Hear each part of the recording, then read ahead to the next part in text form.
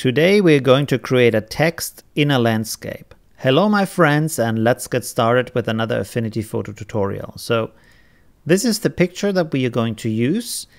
We have the sun in the background, so make sure when you lay out the shadow in the picture that it follows the actual light structure of sorts in the picture. Here we can see we have a tree and the shadow is coming towards us and getting bigger, so this gives us kind of a guideline of where we want to go with that. I will delete the other layers. And then the rest is kind of simple. Let's create a text first. It says words. It's just a demo text. You can write whatever you want, of course. And we need two versions of that. So I make the first one white for the text. And then I duplicate that one and make the other one black for the shadow. There we go. And let's rename them. This one is the shadow layer, and the other one is going to be our text layer. There we go.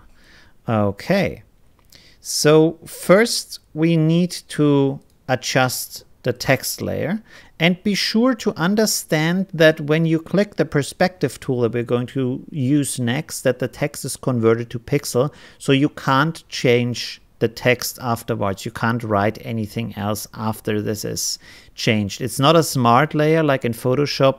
It will just convert it to pixel. Okay, there we go. Let's get started. You can turn off the grid here so you see the text more clearly, and then just arrange it and make sure that you understand you have this perspective, what is called perspective foreshortening. So when an object turns into 3D perspective, so for example, it's turned like this, it's getting shorter. You can see now it looks like the text is really long. So this is not the right effect.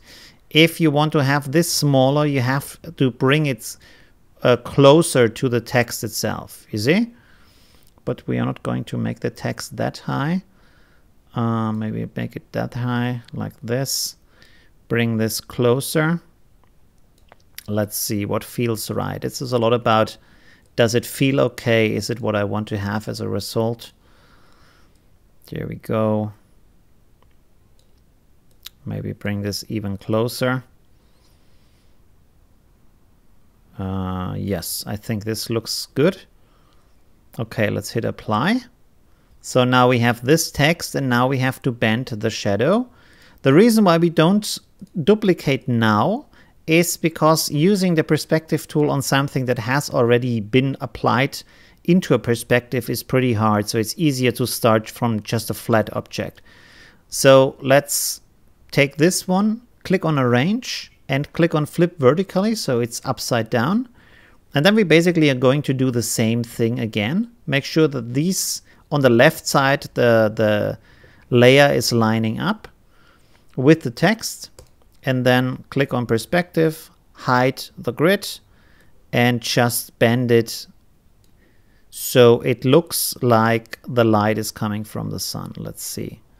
And of course, make sure that the font is connecting on the right positions in the lower part of our text, so they are not somewhere else in a position where they shouldn't be. Doesn't have to be super perfect, but it should be somewhat good. Maybe this should line up a little bit different because of the sun. Let's see what we can do here.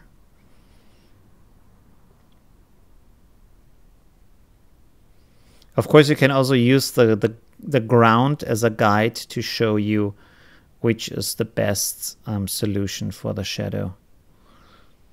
There we go. I think this is pretty okay. It should be a bit closer for my feeling. It's kind of a back and forth, so it's a bit of a fight with this kind of perspective tool, but there, this looks good enough. Okay, that's perfect. Okay, let's apply this. Yeah, that looks good. Make sure that the text layer is above the shadow layer so it hides the shadow below it. You see? So like this. Let's bring this down a little bit. Okay, good. And the next thing we're going to do is we're going to duplicate the shadow layer, because we want to have a little bit of a sharper shadow, and a little bit of the more distance layer should be more blurred. So let's duplicate this one. And I will first do the blurred layer, so I'm seeing what's going on. So let's go to effects. Let's first set the blend mode to multiply. And then we will go to effects, Gaussian blur. And we can blur this so it looks good enough, but we can still see the writing. There we go, maybe like this. Okay. And now we go to the other layer. Where we have this. We also set it to multiply. And we can now reduce the opacity. You see, so this is blending into the ground. We do the same with the other layer, of course. There we go. And you can see now it's not the right effect that we want to have. So what we need to do is go to the lower layer, the sharper shadow, use our eraser and just erase the top part, because it has to be sharper when it's closer to the text. So just erase this part here to arrange where it feels good. Maybe like this is okay. Then we display the other shadow again, and there we do the opposite basically. So we will delete the part that is closer to our text. Not all of it, just a little bit. There we go.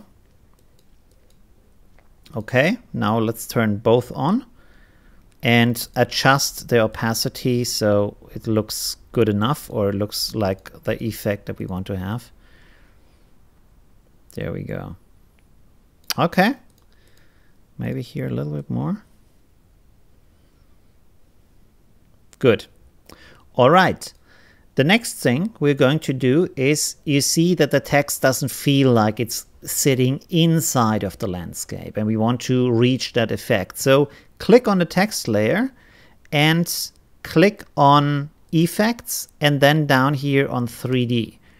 And you want to click on this little wrench, because this gives you a lot more options, and these options are really important for us, because we have light sources, we have ambient light, and we have the specular color in our picture. Let's start with the ambient light. So the ambient light is basically the light of, how can I say, the space all around, like the lights, feeling the light situation that you have in your picture. So let's take some kind of yellow hue up here, like this. Click on it, so it's applied to the picture. You can set how much of this ambient light you want to have on your, how can I say, on your object. And the next thing we're going to do is the light sources. And if you have an outside picture, you can just think about that light in a sky is basically made of two colors, which is yellow from the sun and blue from the sky. So we will do two light sources, one that is a bit more yellow, one that is a bit more blue, and then we will try to blend them into each other so they look realistic. So let's go here, take some of this yellow up here, a bit of orange touch. There we go. And then we make a second light source, and we will take a little bit of the blue, darkish blue down here, and apply this too. And now you can basically adjust it with the saturation and the luminance down here, so how bright it is. You see it gives you a different effect. So let's see. You can also zoom in, of course, to give you a better view of how good it fits into the landscape. Let's go back to light source 1, adjust this a little bit, and you have to go a little bit back and forth to see which one is the right one for the effect you want to have. There we go. Adjust this again.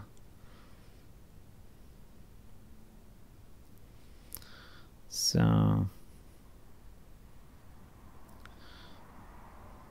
think like this is good.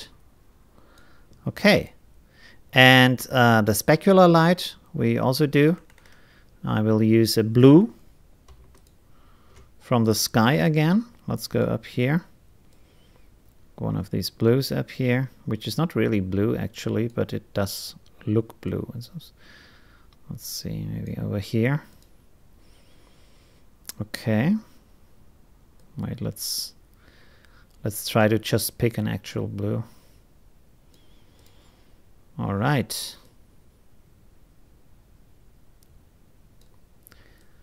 Can adjust these a little bit.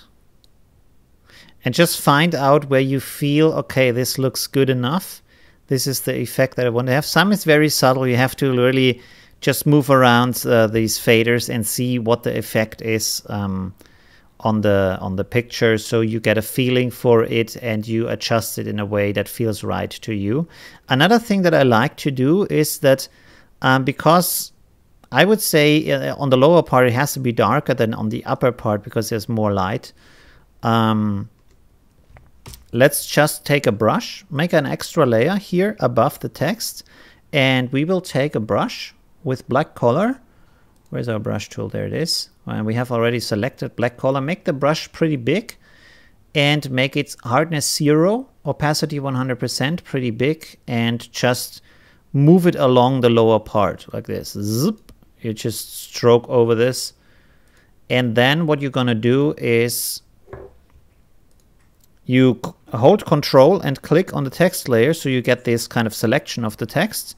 Click on mask, so it creates a mask, and then pull the mask up to the other layer that we just created with this brush inside. We will set it to multiply and then just reduce the opacity to a very low value where we feel it's right. Let's remove the selection so we have a better view on what is going on. And you give it just a little bit. You see, the lower part is getting just a little bit darker than the upper part. It makes it feel more realistic. So that's a very nice and subtle effect. And there we go. We have now a text in the landscape. Looks pretty good. It feels like it's in the landscape. The shadow feels like it's there. You can, of course, play around a lot more with all these kind of settings to your taste, to what you want to achieve.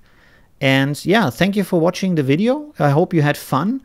If you want to see more videos, I do a new video every 3 days. So think about subscribing, think about liking the video. If you want to support me and get more support from my side, you can support me, become a Patreon of my channel. You also get the original files with all the layers, like this file here. You can live chat with me. You can post your work and get feedback from me on Patreon. So there's a lot of different benefits to it. Thank you very much and see you in the next video. Bye.